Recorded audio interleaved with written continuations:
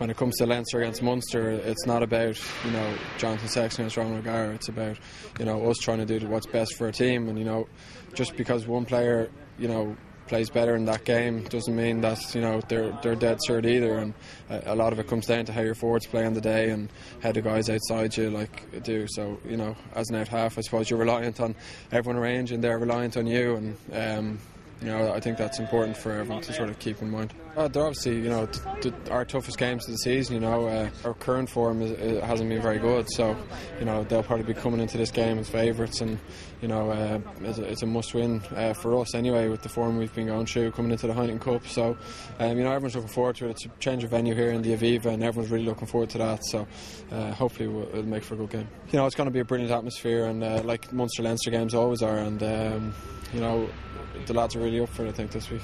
It's a good rivalry, you know. It's a tribal thing, you know. Whenever you play any of the provinces, you've got lads who have, you know, been playing with their prospective clubs for, you know, since they were young, and have really come through the systems and you know, give everything for the club, and you know, they don't give an inch in the pitch. You know, when you play with them with Ireland, it's you know, they'll do the same thing for their country with you, you know. But, you know, when you're against each other, you go hammer and tongs, but it's all done and dusted afterwards. But yeah, no, we're looking forward. It'll be tough, you know. It's Munster, you know.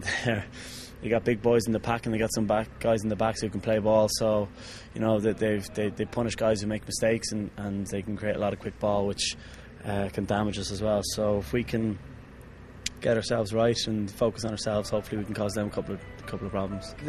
I find the key to it is possession. Probably, you know, you get possession and retain the ball a lot in their half. You can you know, cause a lot of penalties, you know, get a lot of decisions your way, especially if you generate a lot of quick ball. The way the rucks are being interpreted, it's very hard for the defence to take the ball off them. I was fit all pre-season and flying it, and then you know, just before the Cardiff game, I just probably overdid the kicking during the week and sort of tweaked the muscle in the warm-up, and then tried to get back quickly from it, and, you know, probably didn't do it any favours, didn't give it enough time, and you know, then I'm under pressure now for this week, but you know, it's feeling quite good at the moment. We have a couple of lads who are starting to really come through. You got Dominic Ryan, who's coming through. You've got Rhys Ruddock, Keane Madigan, you know, Owen Sheriff, Paul Ryan. You got loads of lads who've come through in developments. Loads of guys who are still in the academy, like Madigan and Dominic Ryan, who are doing, you know, a great job.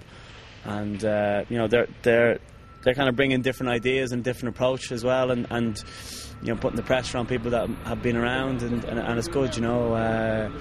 The competition kind of brings out the best in everyone, I think, and kind of pushes the squad in general forward, and brings our standard up, which can only be good.